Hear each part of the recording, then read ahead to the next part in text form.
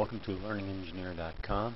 We engineer learning for efficiency. I'm Michael Langdon, and today I'm going to show you another Flash CS3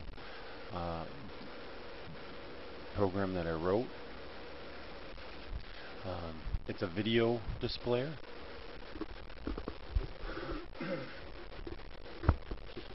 And basically it feeds off the RSS feed from my site, my video site at LearningEngineer.blip.tv. So all I have to do from now on is upload videos to my Blip TV site, and they will automatically be sent into the RSS feed, and then when I run this application from my website or wherever, the list of videos that are available show up on the left here, and then the video shows up on the right here. So if I want to see something like CD Burner XP Pro, I just click on it, and then the video will show up here automatically. I'm going to stop it right now. If you want to download a video, whether it be a Flash video or a QuickTime movie, because I always upload using QuickTime, all you have to do is click one of these buttons, and you'll see what happens. This dialog box comes up, and then you can actually save this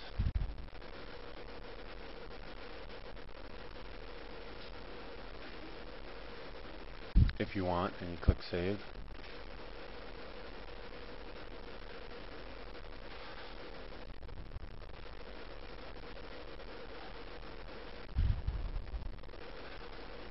And click save.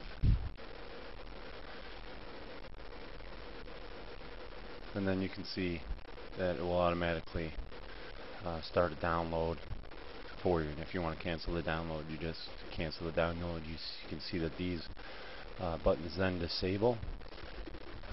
And you can even go on to view another movie while that is downloaded. Okay. So I'm going to click cancel the download for now. I'm going to stop this, and then I'm going to show you how exactly I built this. So the first thing we need to do is we need to look at the stage. I've set the stage up here. Down here you'll see my properties. It's 930 wide by 530 pixels tall. It is large enough to fit a video player here that I create with code. That's 640 by 480. This is your basic list box. If we come over here to the components,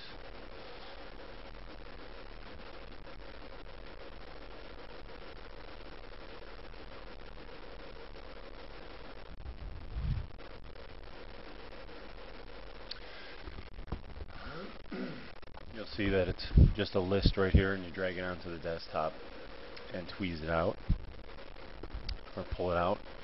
Then I have three buttons here: the download move, the Flash Video LVV file, and the cancel download button. And these are all located on the same layer, the components layer. I originally had a videos layer, but I really wouldn't need this layer. I could get rid of it.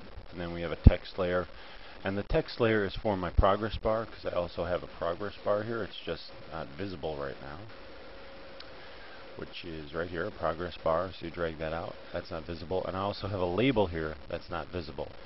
And what this does is this label just says downloading when it comes up. And you can see that I haven't given all of these an instance name. You have to give them instance names if you want to be able to alter them with code or ActionScript.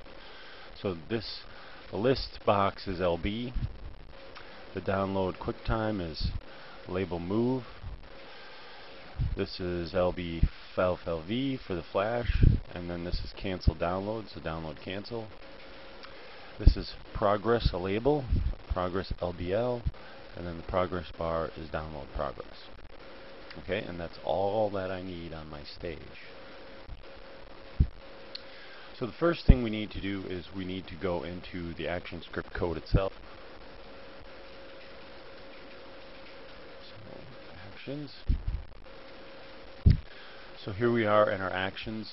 This is all the action script, and I've gone through this all in very, very detailed explanations of what everything is, why you need it, and what it does. So, and this will be on my website. I should just have it right on the front page, or it'll be under the download section. But I'm going to quick go through with this with you. First of all, you need your import statements. I need these two items, the progress bar mode and the video, so I can create the video in code. These have to be here. Then I need to create a file reference. This is for the download. I need to change the download progress bar, the mode, to progress bar manual, so I can actually control as the line grows. Then, of course, this here is my video, okay, including the skin that I've chosen to use, which is the bottom part. It's just the controls at the bottom. And then this adds the movie, this to the stage.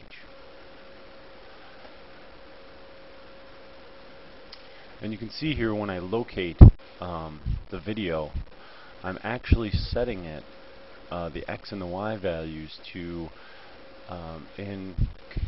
basically it's kind of attached to the list box that has all the movie names. So you can see here that I basically say to locate it plus 10 of the width of the label.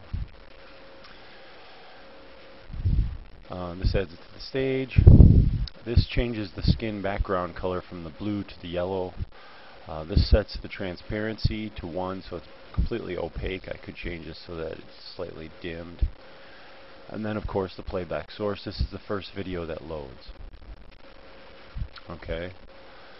Now we're getting to the XML file, and I'm going to have to go to my browser in a little bit. But you need a URL loader. I need an add event listener.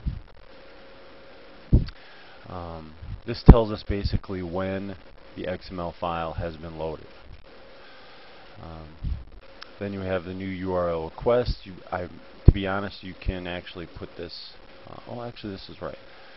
So this is it's telling it then to load the XML file, and this is the URL request necessary, and then this is the HTTP or the URL for that.